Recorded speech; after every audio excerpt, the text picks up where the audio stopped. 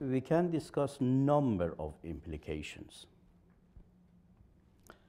Let's talk first about implications on proliferation. Many people, David, they were asking why this negotiation is taking so long. Why the US State Secretary should sit with Iranian foreign minister from 9 o'clock at the evening until 6 o'clock in the morning and to discuss hundreds of hours perhaps. The reason was that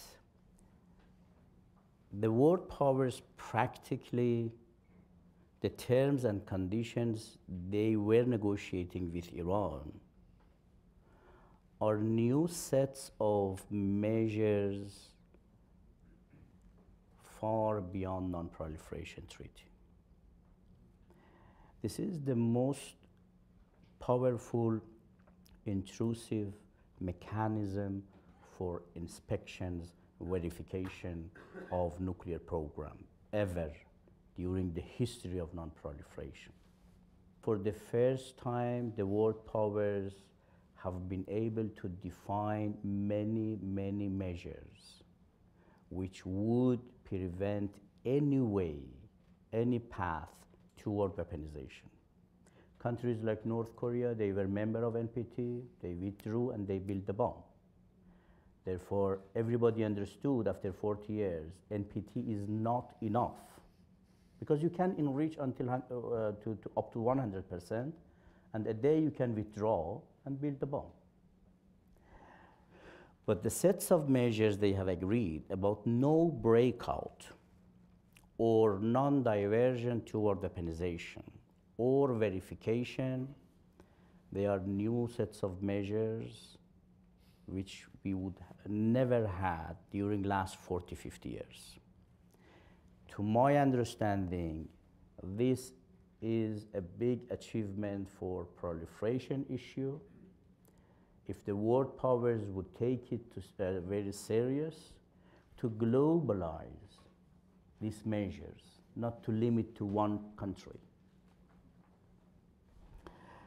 It was one of the reasons the negotiation was so complicated. At the end, the implication now can be huge for proliferation, one.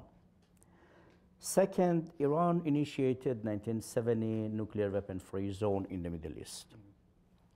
And for 40 years, over 40 years, we have not been able to realize this initiative because there is one country, Israel, they have nuclear bomb, hundreds of nuclear bombs, they are not going to dismantle, they are not going to accept NPT, they are not going to give permission to the IAEA for inspection. If the major measures agreed with Iran would be implemented for whole Middle East, this would be perhaps the best guarantee about nuclear weapon-free zone in the Middle East. Because when you say enrichment below 5%, okay, for 10, 15 years, Iran would do it. But you can use this moment to convince the other countries in the Middle East to accept such a new measures and regulations. No reprocessing in whole Middle East.